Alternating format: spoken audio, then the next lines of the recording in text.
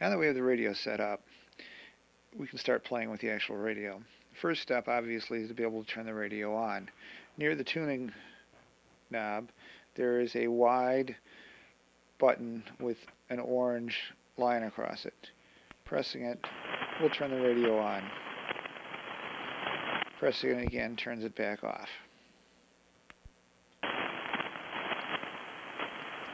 Now that the radio is turned on, let's talk about how the buttons work. Most of the buttons have two functions. The mode switch, for example, if you push the button once, you'll hear a beep, and it goes from lower sideband, which is what it was before, to CW. Press it again, and it comes back to lower sideband. If you press and hold, you'll hear a second beep, and instead of going from lower sideband to CW, it now went to upper sideband. Press and hold again, it goes back to lower sideband. In CW mode, it has a similar function. You press and hold, it goes to what's called CWR. CWR is the opposite sideband. Normally, CW is receiving in lower sideband, according to the manual. In CWR, it's listening on upper sideband. Lower sideband, upper sideband in the CW mode. The other interesting thing you'll notice is that the frequency readout changed when you went to CW mode. When we were in lower sideband, it says 7150. When we go to CWR, it changed the frequency down by 600 hertz, which is the offset necessary to be able to hear the CW signal that's being sent. So in other words, that moves you down 600 hertz so that the signal on 7150 has a 600 hertz tone when they send. That's the default for the radio.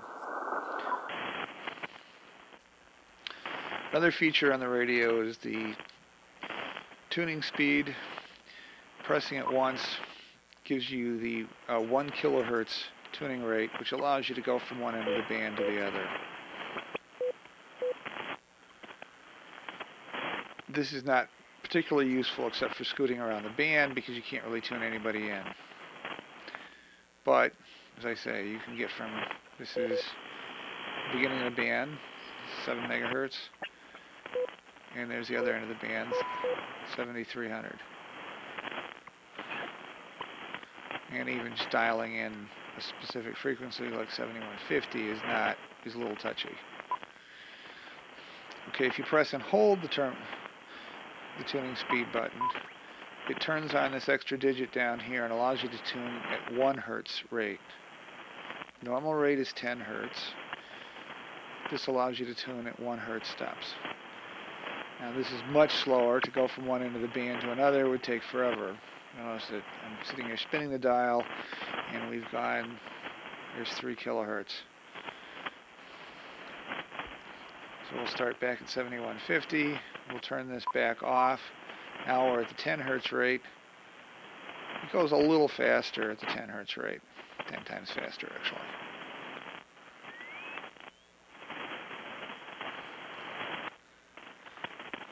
So there are those two controls. Put this back on 7150. Alright, we also have the tuner button. Pressing and holding this causes the radio to tune. Once you've gone through that, the beep goes away. That means that the radio is ready to transmit. Another button here is the filter button.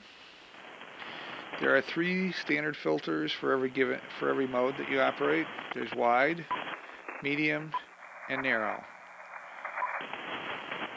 Wide is just that. In the case of sideband, that's about 2.4 kilohertz. And I think narrow is about 1.4 kilohertz, and medium is about 1.8. Another button that may be useful is the speech button. Pressing that. S6, 7.15 megahertz, LSB. It gives you the S meter readout. That's the S6, and then it reads out the frequency, and then finally it gives you the mode, lower sideband. So let's say we change over to CW. We'll try it again. Change this to CW. S07.1494 megahertz CW.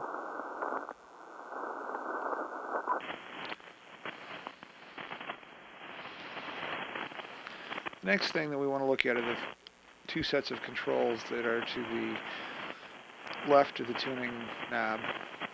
These are two concentric controls. The lower one, where my finger is the audio level and the RF gain control. The outside control, which is next to the case, is the RF. It should normally be at the 12 o'clock position. If you move it beyond 12 o'clock to 1 o'clock, it will turn off the receiver, basically go into squelch mode. For single sideband CW, that's fairly useless as far as operation. For AM, it might be useful. Turning it to 9 o'clock or counterclockwise will reduce the gain of the front end of the receiver. The inside knob, which is the farthest one away from the case, this is the audio level. So you need to set this so that you are comfortable and can hear adequately. The control above it is called twin passband tuning. What this allows you to do is to basically tailor the filter setting so that it's optimized to work with what you're listening to. If you tune them together, what it does is it moves the frequency, the sweet spot of the filter up and down the band. Notice how it gets lower when I go to the counterclockwise. When I go clockwise, it gets higher. You can also tune them, use them separately, and let's say you make that one go higher and this one go lower.